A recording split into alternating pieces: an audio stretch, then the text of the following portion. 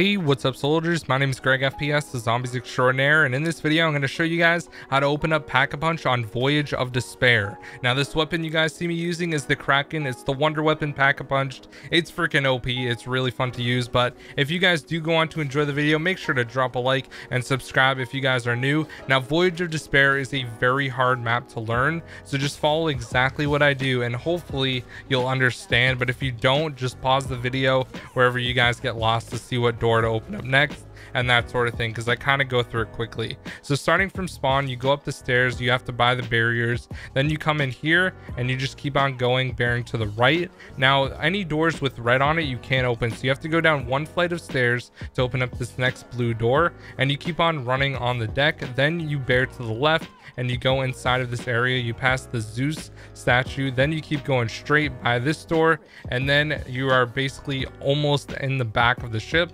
So then you can run up here and kind of ride or run on like a small boat that was supposed to be an escape boat. Then you clear the debris and see that blue thing back there? That is the Sentinel artifact. Now you have to actually activate this artifact in order to actually start the Pack-a-Punch process, which is kind of annoying because it's all the way in the back of the boat, so you got to run from the front all the way to the back. So I'm going to activate the Sentinel artifact here, and what this is going to do is shoot out 4 orbs, and each orb is a Pack-a-Punch pedestal that you have to activate. So as you can see, it's shooting out 4 of them and they just land in certain places. So what I like to do, and to me the fastest way to open Pack-a-Punch, is fast travel. What this is going to do is bring you all the way to the front of the ship where you started in spawn. Now there is a pedestal in spawn that you have to activate, so that's why I go here right away. Now usually what I do is I land, I go right down here and I just drop down, and what that's going to do is allow me to be like 2 floors down. I don't have to worry about the stairs. Then I buy this door and boom, I'm already in the engine room. So all you have to do is swim and you'll find an upside down triangle that you actually have to activate, and that is going to be the pedestal. So as you guys can see right here, it's going to be this upside down triangle. Now all I have to do is activate it. Now there is a like thing that you can turn the wheel that's going to drain the water from the room, so I recommend that you guys do this every single time you play, because eventually Pack-a-Punch is going to move to this location, so you want to make sure that you drain the water so you don't have to worry about it at a later time. And then all you do is press square, or if you're playing on Xbox X, and if you're playing on PC, F, and what that's going to do is activate that first portal. Now the one that you activate last, the last pedestal, is where Pack-a-Punch is going to be, so keep that in mind. You don't want to activate one in water last if you don't have to, because it's kind of annoying. Now I was checking to see where this actually goes to, and it goes to the other engine room, which is going to be the 3rd one that we activate, but we'll save that for that point of the video. So anyways guys, once you get that one done, the next one is going to be in the middle of the ship.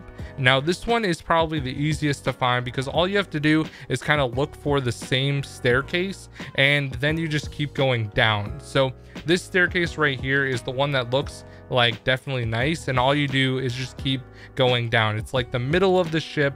It's really easy to find. This is probably the easiest one to activate, to be honest with you guys. You just go down like 4 flights of stairs and then it's right here, so you just press square and you activate it. Really easy, really simple. Now the next one is a little bit more complicated, and this is probably the hardest one to find or actually do, in my opinion, just because it's another one of those underwater ones, and it's just a pain in the butt, to be honest. Like all the underwater ones really annoy me. That's just my opinion, but you guys may disagree, and I feel like once I play the map more it won't be as bad and I'll get used to it, but it's just really annoying to me. There's like shield parts down here as well, which are super hard to find, but basically this is under where the Sentinel artifact is. So you go down this flight of stairs, then you have to go like way in the back to find another flight of stairs, which can be kind of annoying. And you could drop down if you want. I recommend not dropping down. Then you go back like forward, I guess, down these stairs, then you go through the like freezer room, then you buy this door, and then you finally get down below to this area. Now you could buy that barrier right there, or just go next to Thor and you go underneath, or not Thor, Odin rather, and you just basically keep swimming straight and you'll get to the upside down triangle. Now I did not drain the water for this one, just because I was like, dude, it's not even worth it. I never want to pack a punch when it's over here, to be honest with you guys. I just think it's so annoying, to be honest. And I know I shouldn't be complaining, but let's be real, like, I don't want to pack a punch there ever, and I probably won't for at least the first week of the game. So anyways, we're gonna go back up and leave this area, and then we get to the last and final one, which is the easiest one to activate. And the reason I activate this one last is because Pack-a-Punch is in a nice open area that's easy to activate, and I don't have to worry about it. So as you can see, it's right here, and you press it and then activate it all, and then Pack-a-Punch is literally gonna open up right there, and you can Pack-a-Punch right away. It's really easy. That's the reason I do this one last, just because it's a nice open area and you don't have to really worry about anything.